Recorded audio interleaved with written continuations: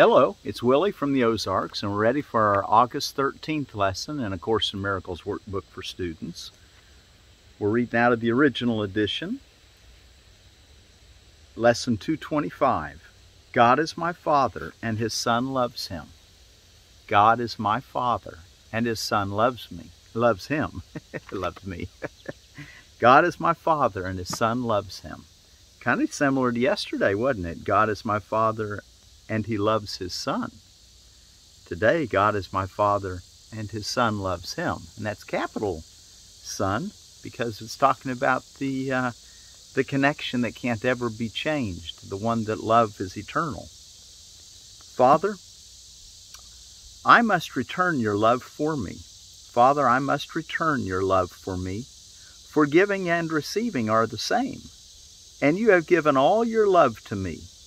I must return it, for I want it mine in full awareness, blazing in my mind, keeping it within its kindly light, inviolate, beloved, with fear behind and only peace ahead. How still the way your loving Son is led along to you. Brother, we find that stillness now. The way is open. Now we follow it in peace together.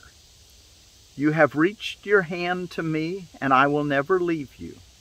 We are one, and it is but this oneness that we seek as we accomplish these final steps which end a journey that was not begun. A journey that was not begun. We're going to end a journey that was not begun. I like what he says here, brother. We find that stillness now. That stillness is what we're finding is the road to eternity, the road to what's real, what's true. That stillness. How's he say it? Blazing in my mind. I must return it, for I want it mine in full awareness, blazing in my mind, and keeping it within its kindly light, inviolate, beloved, with fear behind and only peace ahead. How still the way your loving Son is led along to you. All right. I'm sitting out here. Let's go ahead and turn to your text reading. And while you're turning there, let me tell you a moment about this little plant right here. This is the chives, garlic chives, a lot of people call it. Allium sconoprasum. Sconoprasum, I think is how it's pronounced. I've been picking chives out of there. These little leaves at the bottom. Can you see? I guess you can see. Yeah, you can see that. These little leaves here at the bottom. I usually cut them off quite a few at a time. But I just kind of let them grow, kind of watching. Here's one that's getting ready to open, little flowers on top. See, I don't know if you can see that real well. I guess I could break one off and show you a little better. How's that? And of course that'll just go in the salad now. I could just eat all these things. Garlic chives. High in vitamin K, good for bone health and for blood clotting ability. It's high in folate, which is B9, which is good for cell growth. I understand it's real good for pregnant mothers. Be sure to have lots of alliums. And I think they need to be raw. Most of the studies suggest that the raw is actually the more nutrient rich for these values. I usually make it a point if I'm going to cook some onion in something to have some raw too. That's just my rule. I try to do that with all my foods as much as possible. Of course, potatoes I don't think are all that good for you raw, but any of the foods that are okay to eat raw, which would basically exclude things like most people don't suggest eating mushrooms raw. They need to be cooked, and then potatoes and beans. But all the other foods, just all your garden foods, for the most part, can be eaten raw.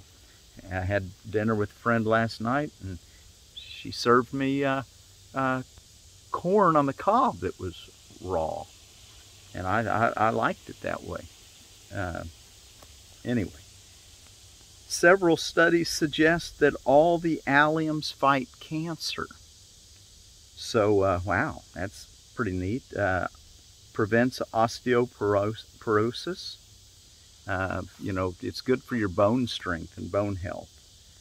And it's a study showing that it improves memory. So chives, wonderful plant. Okay, let's see. Creating versus the self-image. I hope it's not too bright for you all to see. I'm sure you can hear me just fine, but it's a little bright out here today. Yeah, we're standing in here in the sun.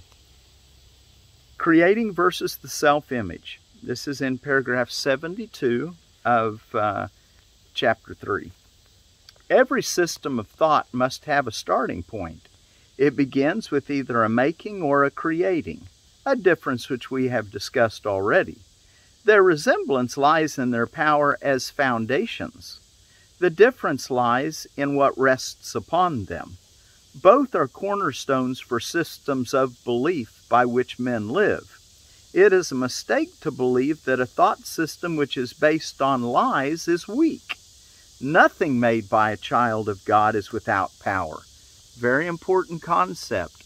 Nothing made by a child of God is without power. So even though your thought system is upside down and incorrect and actually not real, not true, it's still very powerful because you believe it.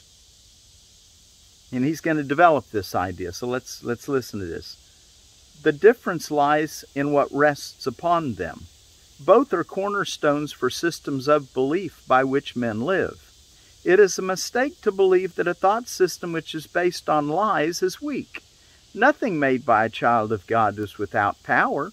It is essential to realize this because otherwise you will not understand why you have so much trouble with this course and will be unable to escape from the prison which you have made for yourselves.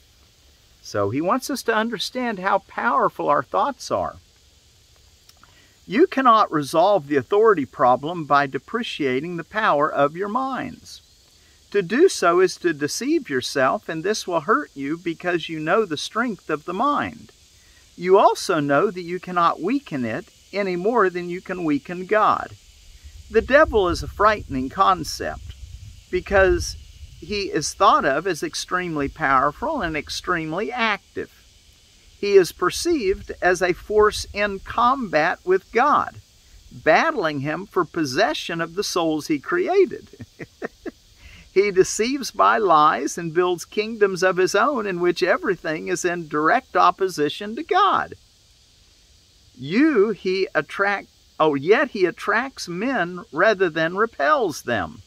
And they are seen as willing to, in quote, sell him their souls in return for gifts they recognize are of no real worth.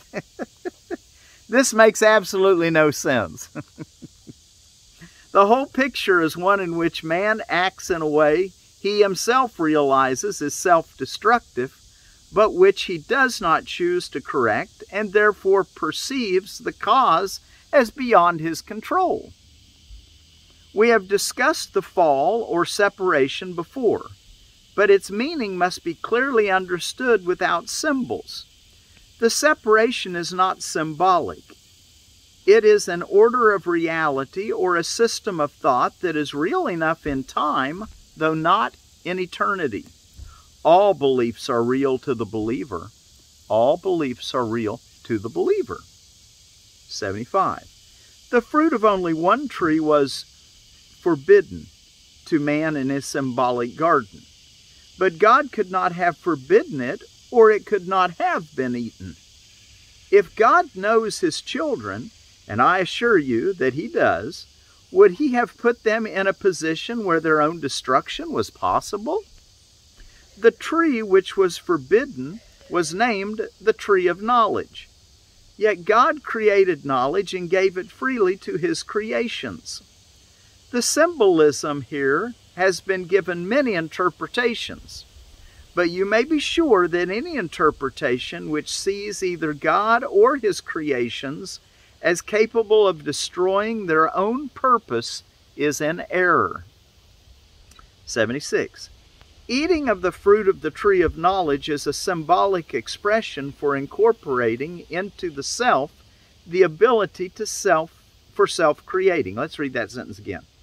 Eating of the fruit of the tree of knowledge is a symbolic expression for incorporating into the self the ability for self-creating. This is the only sense in which God and his souls are not co-creators. The belief that they are is implicit in the self-concept, a concept now made acceptable by its weakness and explained by a tendency of the self to create an image of itself. Its fear aspect is often ascribed to fear of retaliation by a father figure, a particularly curious idea in view of the fact that no one uses the term to refer to the physical father. It refers to an image of a father in relation to an image of the self. 77. Images are perceived, not known. Knowledge cannot deceive, but perception can. Man can perceive himself as self-creating, but he cannot do more than believe it. He cannot make it true. And as we said before, when you finally perceive correctly, you can only be glad that you cannot. Let's read that again. Images are perceived, not known. Knowledge cannot deceive, but perception can. Man can perceive himself as self-creating, but he cannot do more than believe it. He cannot make it true. And as we said before, when you finally perceive correctly, you can only be glad that you cannot. But until then, the belief that you can is the central foundation stone in your thought system. And all your defenses are used to attack ideas which might bring it to light. You still believe you are images of your own creation. Your minds are split with your souls on this point, and there is no resolution while you believe the one thing that is literally inconceivable. That is why you cannot create and are filled with fear about what you make. 78. The mind can make the belief in separation very real and very fearful, and this belief is the devil. The mind can make the belief in separation very real and very fearful, and this belief is the devil. It is powerful, active, destructive, and clearly in opposition to God because it literally denies his fatherhood. Never underestimate the power of this denial. Look at your lives and see what the devil has made. But know that this making will surely dissolve in the light of truth, because its foundation is a lie. 79. Your creation by God is the only foundation which cannot be shaken, because the light is in it. Your starting point is truth, and you must return to this beginning. Much has been perceived since then, but nothing else has happened. That is why your souls are still in peace, even though your minds are in conflict. You have not yet gone back far enough, and that is why you become so fearful.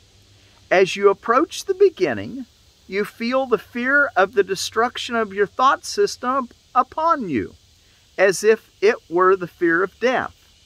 There is no death, but there is a belief in death. There is no death, but there is a belief in death. And the last paragraph we'll read today, 80. The Bible says that the branch that bears no fruit will be cut off and will wither away. Be glad! The light will shine from the true foundation of life, and your own thought system will stand corrected. It cannot stand otherwise.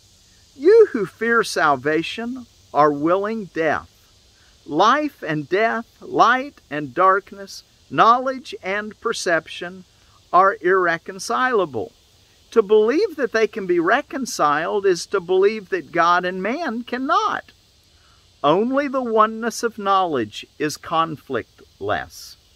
Your kingdom is not of this world because it was given you from beyond this world. Only in this world is the idea of an authority problem meaningful. The world is not left by death, but by truth.